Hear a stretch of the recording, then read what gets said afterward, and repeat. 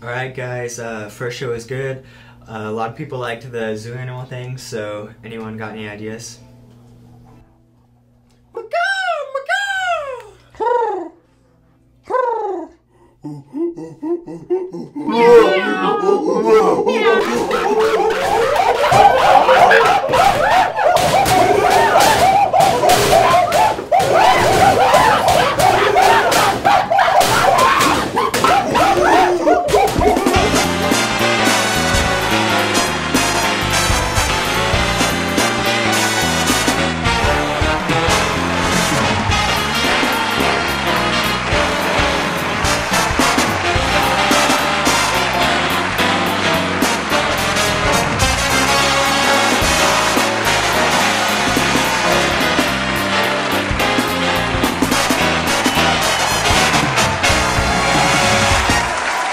Hello everybody, welcome to the mid-morning after 10 but still just before lunch show.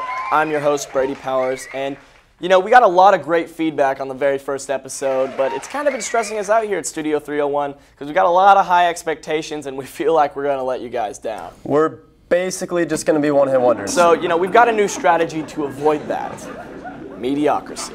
We just want you guys to watch and kind of say, eh. We want to be very okay. So remember kids, next time to never shoot for the stars. Never shoot for the stars. Shoot for like maybe an average sized tree or something. Speaking of height, I'm really short and I want to be more like Ryan. Time out. That's not the joke.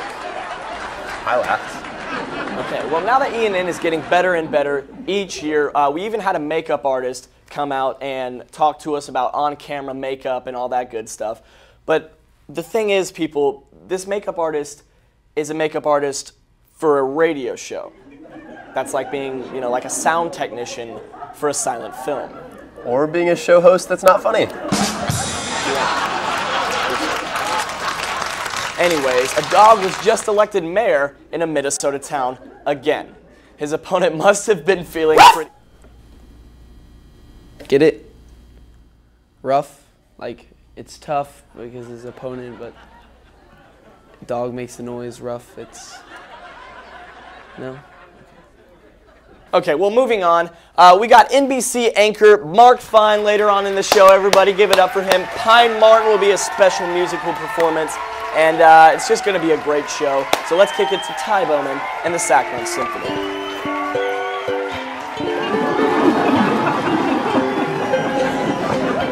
Ty, you are a fantastic ukulele player, but we still are missing the rest of that Sackland Symphony. But you know, me and the gang actually went out. We kind of gave up on the Sackland Symphony, so we thought, I don't see why we can't do it, right? So I thought it was pretty good, but I'm going to have you guys judge for yourselves. Abner, can you roll that clip for me, buddy?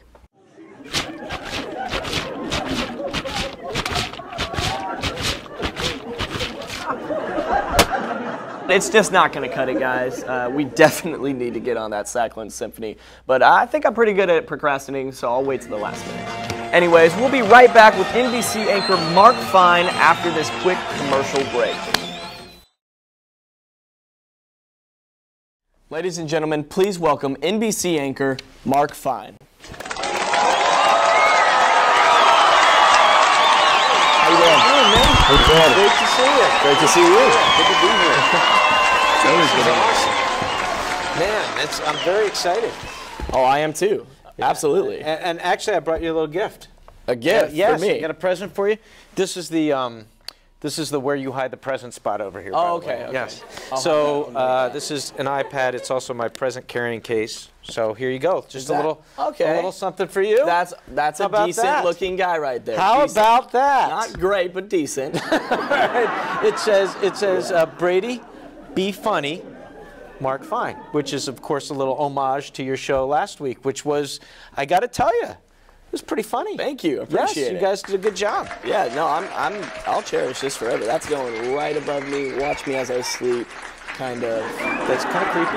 Okay. But no, maybe just on the wall in the room would be okay. Maybe not above the bed. Okay, yeah, above the bed's a little too creepy, shriny. Yeah, too far. So, jumping into it, you're Yeah. an NBC anchor. Everyone knows this. So what's it I like? hope people know it. That yeah, would mean they're watching and they're going to keep me around for a while. Yeah. So what inspired you to be an NBC anchor and just go in this field in general? Yeah, well, I'm doing news now, obviously, and that's what I've been doing for the last 5 years. But it was really sports. I grew up playing sports, and it was at some point in my high school life I realized, okay, 5'6", $150 maybe at the most. I'm probably not going to get paid for this, so I got to find out what I want to do. And so I played sports growing up, loved sports. Also did a little bit of theater, and I like the performance side of things. So I put those two things together and thought, what about covering games for a living? They could pay me to go to a game and go watch a game. That would be a good deal. Yeah, that would be a good deal. So I went in and I did sports for about 20 years, and it was about 5 years ago that the opportunity came up to switch over to news. It was something I had thought of, but it was just kind of like right place, right time, and we loved Dallas, and the opportunity was here, so we jumped at it. So what's it like? Like, I'm a high school student. Right. I want to be in your position now. What steps should I take? You're doing it, man. You're doing it. The Brady Powers show, or the mid-after morning breakfast biology show, whatever. That's a good touch. Something. Yeah, I don't know. Look, you got to get reps like anything. Whether it. As a matter of fact, I thought you might call me Coach Mark. Whether it be baseball, Brady used to play a lot of baseball. Whether it be baseball or any sport or TV, what you want to do is you want to get reps and you want to do it. And obviously, what you guys have here is just phenomenal. I mean, it's better. The equipment, the opportunity that you have to do this stuff now in high school is ridiculous. It's better than the stuff I had in college. It's better than the stuff I had in the first couple of places I worked, actually.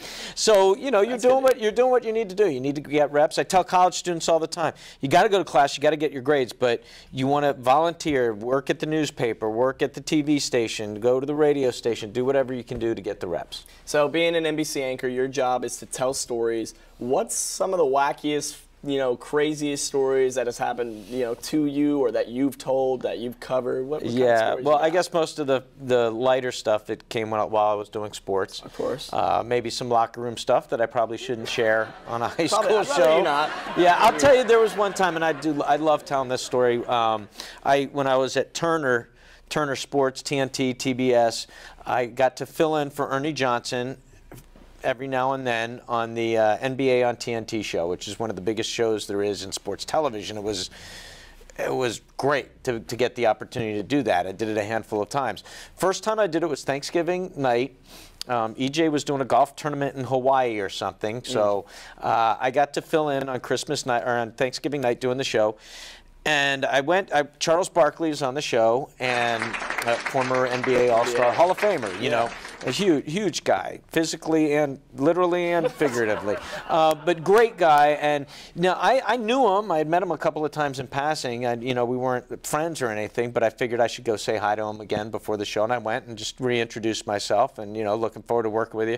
He says, "You married?" I said, "Yeah, I'm married." "What's your wife's name?" "Nikki." "You got kids?" "Yeah, we got kids." "Nikki, huh?" I said, "Yeah." He said, grabs a phone, pulls it over on the desk, and he says, "What's her number?" And I gave him the number. He calls her up. Now, she's at our house with her family for Thanksgiving dinner. And he's like, "Yeah, is this Nikki?" She's like, "Yeah, who's this?" He's like, "It's Charles Barkley." It's out of the blue. Right. And she's like, "Hi, Charles." I mean, she knew I was going to be there, so it wasn't completely out of the blue. But still, that he called. He talked to her for like 10 minutes. And was hysterical. He's like, "Mark, a house husband, isn't he? You got him wrapped around your finger," which, of course, he was right. But yeah, he great guy, and he's the real deal. What you see on TV, he was always very nice guy, very nice to me and my family. But that was pretty funny. And then, of course, she hung up the phone, and her family was like, "Who is that?" She's like, "That was Charles Barkley." I'm like, "Oh my gosh!" I don't know how to respond to that. Yeah, that was Charles Barkley. Yeah, it was Charles Barkley. Charles Barkley. Yeah, he's a good guy. So moving on from the wacky kind of stories, I know being an anchor, you do have to tell some hard-hitting, very serious stories. So, you probably figured I'll ask you this, but the Dallas shooting, not too long ago, what was it like covering that? Yeah, that was tough, and that was the thing when I made the transition to news, that I went from being kind of the comic relief at times, or the lighter moment of the newscast, or of people's day. It was what they could get from getting away from the negativity of the world. It's why people enjoy following sports. They just do, you know, it's fun. But yeah, with news, it's more serious. And I had a hard time at first, you know, on a day in and day out basis.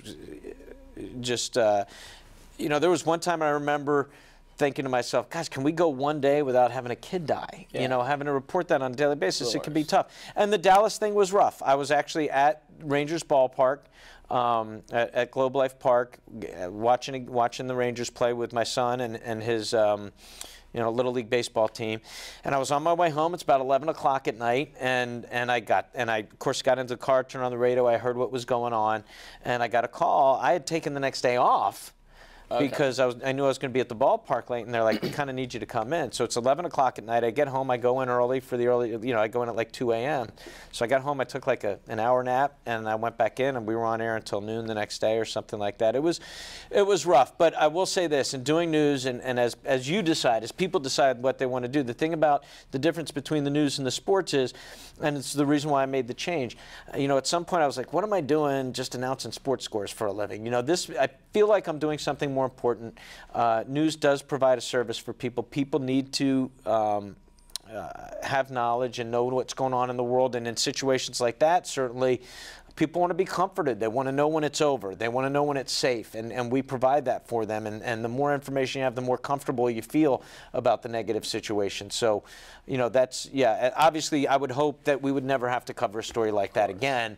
But it is part of our job that makes me feel like I'm doing something valuable. Yeah. So you said, you know, sports and news. Which did you like more? I know you're doing news now. Yeah, I like both. And there's parts of doing sports I miss. There's parts I don't miss. And I always, even when I did sports, I liked breaking hard stories. I was fortunate. I broke Dennis Franchione when he went from Alabama, the head coach of Alabama, and he went to Texas A&M. I actually broke that story, and we made a big deal out of that. That was a big deal, and it led all of the newscasts, and I enjoyed doing that. I do enjoy the light stuff, too, and I'm fortunate that the folks at NBC5 let me do, you know, when the Olympics were here, I got to do the Olympic Zone show, which was fun. That's great. And kind of right in my wheelhouse and stuff I had done before in my career. And we do, you know, the Sunday night football bus comes to town. We'll go out. We'll have some fun with that. And doing mornings is a little lighter too. It's more like this. There's a little more conversation, and it's kind of fun. We got a goofy weather guy. He's kind of like you. He's a little goofy. He's funny. Yeah. Good looking though, right? Sure. Yeah. Not good? Well, yeah, he might be a little better looking than you, but he's fun. He's a funny guy. We get to have fun. We get to have fun with it, which is one of the reasons why I like doing the mornings too. Because yes, we do the serious news, but we get to kind of relax a little bit too. That's awesome. Yeah. Got to move on. Have to cut it short. We got to move on. Well, to the rest before of the we go, I do need to say, you know, Charles Barkley, Deborah Ferguson, who's a legend in Dallas-Fort Worth. I work with her every day. But this is it, man. I feel like I made it big time. Brady Powers and the mid-afternoon biology before lunch show. You're getting better. Yeah, well, we appreciate you having me. Thanks so much. Thank you so much. Yeah. We'll be right back with guitarist Pine Martyn after this short break. Ladies and gentlemen, here to perform is local artist Pine Martyn.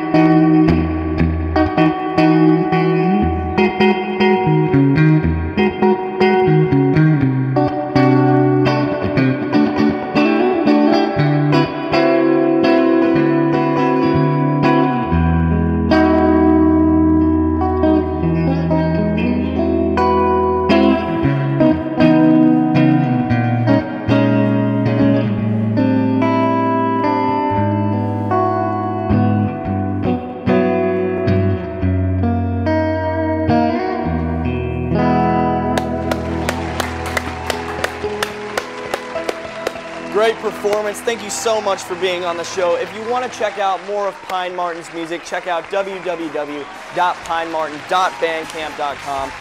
If you want lessons, check out Texas Amps and Axes. We'd like to thank NBC anchor Marc Fein once again, everybody, and Pine Martyn, of course. We'll see you guys next time here at the Mid-Morning Show.